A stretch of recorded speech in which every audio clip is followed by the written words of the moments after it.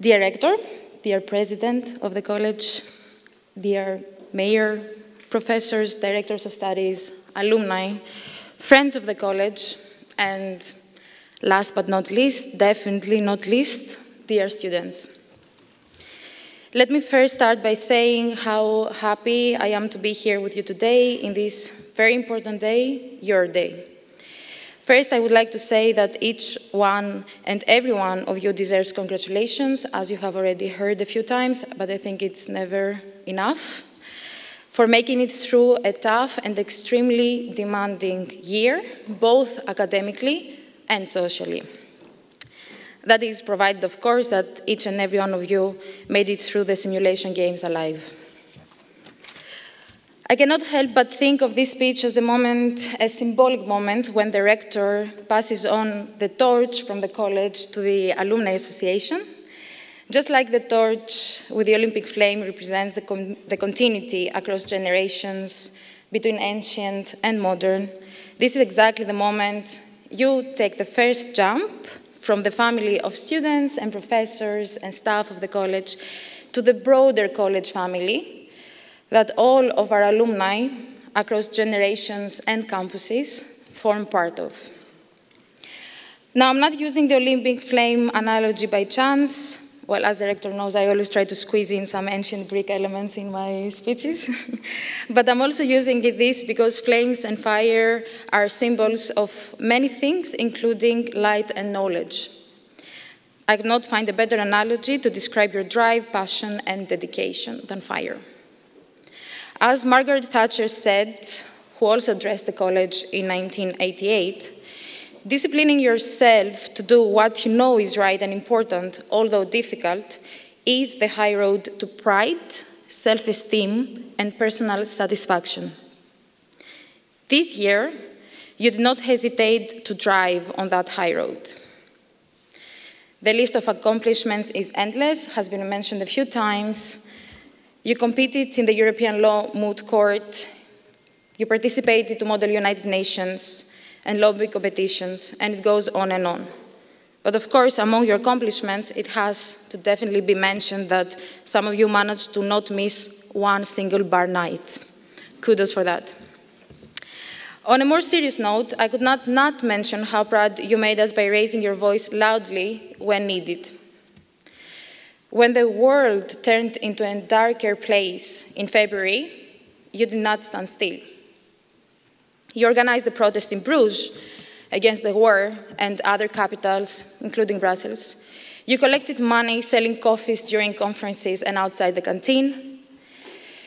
You raised funds during bar nights for Ukrainian organizations, and these are only a few examples. It has been mentioned already several times, but this is one of the things that cannot be mentioned enough. Our thoughts are with the Ukrainian people and with our Ukrainian alumni and students. The college has put a lot of effort this year to stand by the students, and as we proved in the aftermath of the invasion, the community stands ready to support as much as we can through our communication channels, and the Alumni Association is ready to be there when needed to support initiatives of our alumni and students. I firmly believe that being a graduate of the College of Europe does not only come with the amazing memories and the benefits from your diploma, but also with responsibilities, especially at this moment in time. Let us not forget, however, that the College of Europe was founded at a time when the entire world was emerging through some of the darkest times in history. And I'm never tired of repeating that the college itself does represent hope. We did it in the past, and we will do it again. In his keynote speech at the opening ceremony, the Belgian Prime Minister rightly said, "Gone are the days of the smoky backrooms.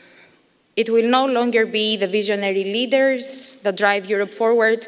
It will be visionary European citizens that demand more from European politics, pushing their leaders forward."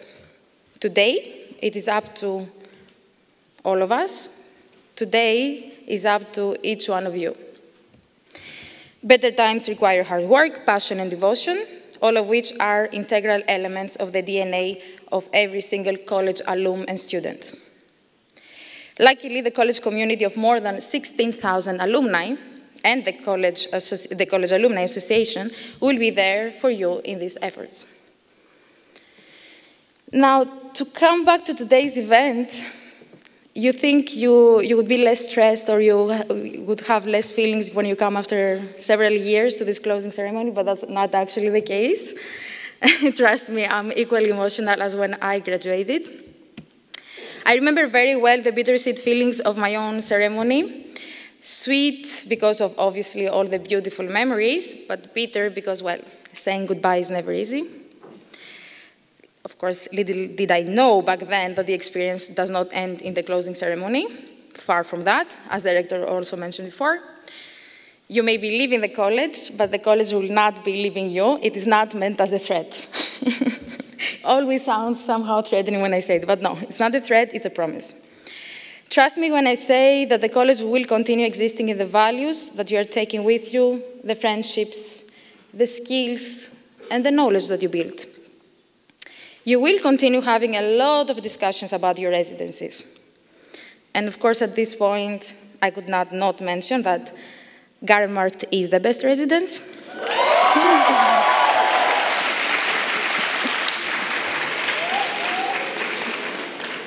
Go Garmarkt. You will still debate about which one was the best national week of your year, and funny stories that took place after an intense bar night will still make you laugh after 10, 15, 20 years. Also be aware there will be lots of college couple weddings and college babies. So if you found your college sweetheart, there is hope. In this, sorry, missed my page. Yeah. I am. And if you're worried you might not stay informed about the latest developments in the college community, fear not. The college mailing lists with thousands of SFS emails for washing machines and internship vacancies will always be there to keep the spirit alive. Now, this also gives me the opportunity to share that apart from the closing ceremony, for which I really thank the college for inviting me to represent the Alumni Association today, this weekend, me and my colleagues are in Bruges to welcome back alumni from the Stevin, Alexis de Tocqueville, and Mozart promotions.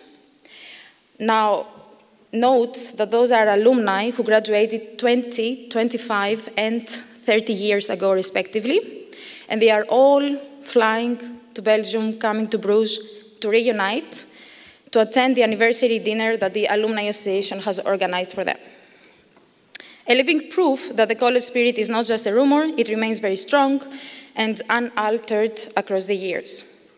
And just like the Olympic flame always comes back and shines twice as bright in the ancient Olympia of Greece, our college flame will always find its way back to our very own Olympias, Bruges and Atolin. To slowly wrap up, as we are staying optimistic and hope that the end of the global pandemic has come, we very much hope that we will be able to welcome you to Brussels and other cities through our regional groups in our traditional inter-promotional welcome event and remain in touch through the various activities of the Alumni Association. So stay tuned. And here I also take the opportunity to say a huge thank you to all volunteers, including my colleagues at the board of the Alumni Association that contribute every single day to the activities of the association. And I would also, of course, encourage all of you to become members, and why not volunteer. And also a huge thank you to my role model, as she knows, but she always tells me to not say much, Rector Magherini, and the staff of the college for their drive and motivation to strengthen the community and to help us come closer to the students every single year. With that, my favorite moment has arrived. We should have a bell at some point, I think, here. Yeah, next year. Dear students of the Elian Vogel-Polski promotion, I know you're still waiting for your final results, but I would like to again congratulate you for all your hard work this year and all your accomplishments, and to warmly welcome you to our College of Europe alumni community. Thank you very much.